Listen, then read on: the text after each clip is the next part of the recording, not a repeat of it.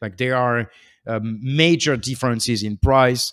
And I think that maybe I can talk about that, but maybe you want to talk about the price range that we have in the top 100 exchanges and the kind of situations that we have with US exchange, top 10 exchange, and the kind of offers that we have.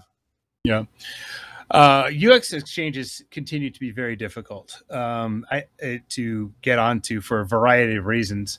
But definitely the biggest one is, I think the biggest one is that they require a volume that we don't have.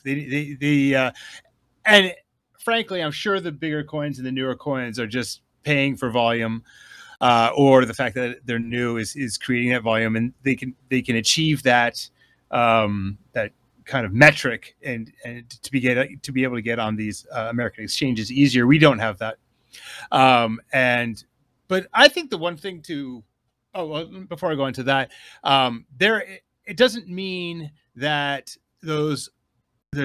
even the low end of the top 50 or top 100 exchanges are cheap to get on. No matter what, there's a payment, and I think there's a range of like 60,000 to 300,000 just to get on there, and then there's other costs. You still got to pay for market makers. There's other costs sometimes involved with being on the exchange that they like to see. So it's definitely it's definitely a big hurdle to get over. That's right. So some of those exchanges want several $100,000. Yeah. I mean, it's big.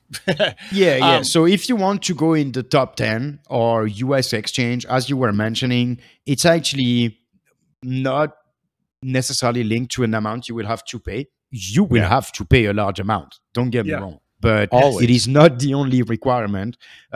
They want you to be important, right? Let's be clear. They want your coin to be important. And that's something we can expect to reach when we have the side chains. But right now, that would be unrealistic to expect that. So as you mentioned, between 60,000 and 300,000, we could say for the exchange that are between place 100 and place 11, right? And so these account for listing any operation that they would have, and then also providing liquidity.